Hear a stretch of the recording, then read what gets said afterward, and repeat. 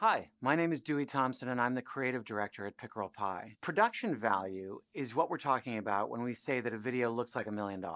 We mean that any number of cinematic qualities are present and delighting us. The setting is stunning, the shot is elegantly composed, sometimes with movement that reveals information as it tracks or pans. It's beautifully lit, and the sound recording is clear, and the sound design creates a sense of place. Stop it!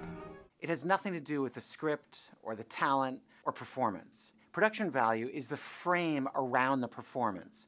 It's the value that production, in this case what are known as the crafts, production design, cinematography, lighting, and sound, bring to selling the shot. It's the feeling conveyed to the viewer that the images they are seeing have been very carefully, thoughtfully, even artfully crafted.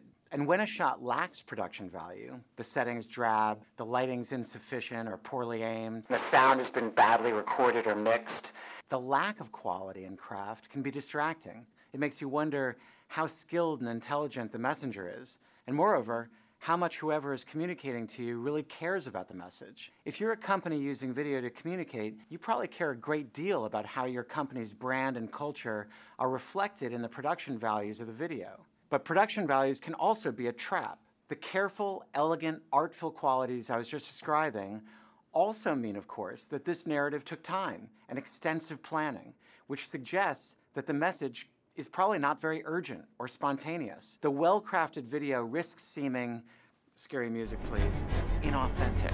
If what you're saying to your viewers is urgent or breaking news or spontaneous, you should really think about how too much production value could actually undermine your communication. Capturing a video on a webcam in the office or on a cell phone from home, filming in the back of a cab or walking down the street may do a better job of conveying that urgency and spontaneity. In fact, the lack of production values may be a plus. The one production value that you really can't afford to screw around with, and ironically is the most overlooked, is sound. I'm not sure about the psychology behind it, but bad sound is the canary in the coal mine of production failure.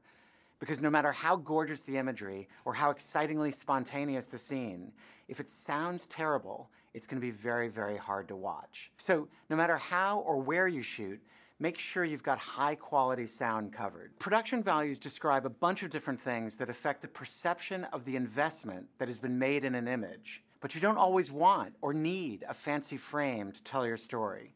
Thanks for watching. In our next video, we're going to talk about setting.